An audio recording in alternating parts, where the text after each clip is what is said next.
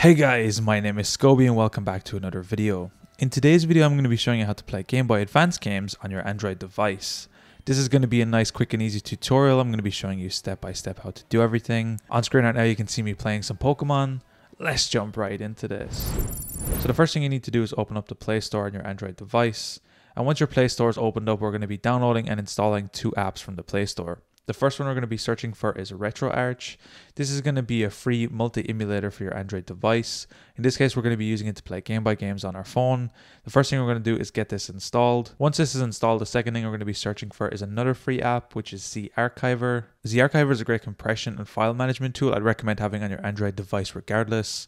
Once you have both apps installed, we're going to be ready to get started. So the first thing we're going to do is open up ZArchiver for the first time. And if this is your first time opening this up, you will have to allow access to read your phone's storage. We're going to be locating games with this app a little bit later on, so you will need to allow this. From this point, what we're going to be doing is clicking the load core option at the very top. As this is our first time opening this app, we currently have none. So what we're going to be doing is clicking the download a core option at the very top. So what we're going to be doing is scrolling down here until we see Nintendo-Game Boy Advance. In this case, we're going to be looking for the one that says Beetle GBA in brackets. As you can see, I have that right here. Once you found this, all you need to do is click on the core. Some text will appear at the bottom, and once the text disappears, your core will be installed and it's ready to be loaded. From this point, we'll click back on the top left. We're going to be clicking back into load core, and then we're going to be loading the GBA core by simply clicking on it. Now that we have the core loaded, we're ready to back out of here and talk about our games.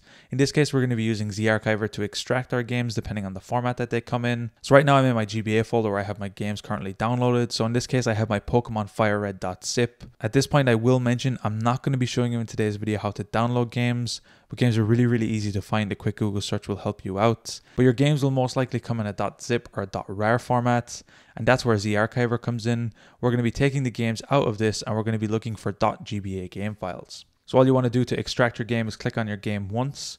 We have two options then to click extract here, which is going to extract it in its current location, or extract ... and you can choose then where to extract it.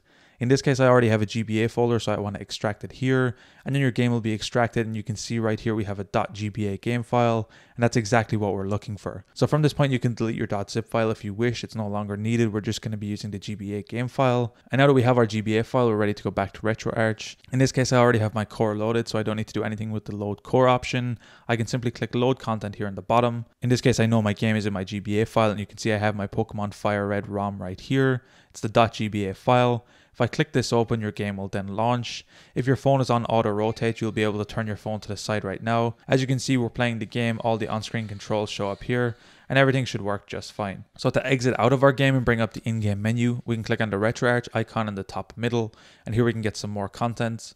What I'm going to be doing is clicking close content, which is going to close the game, and we're going to be going back and looking at some settings. To enter our settings, we can click on the cogwheel on the bottom right, and here we'll get some information on options on the video, audio, input, etc. To change the video options, scaling, different options like that, you can come into the video setting. Of course, you can experiment around to see what gives you the best result. Normally by default, it's pretty good.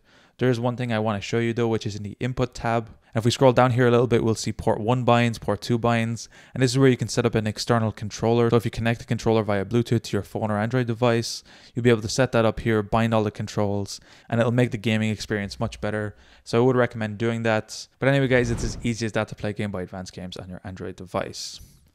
Anyway guys, if you enjoyed this tutorial, be sure to drop a like. Subscribe if you're new, check out the other videos on the channel.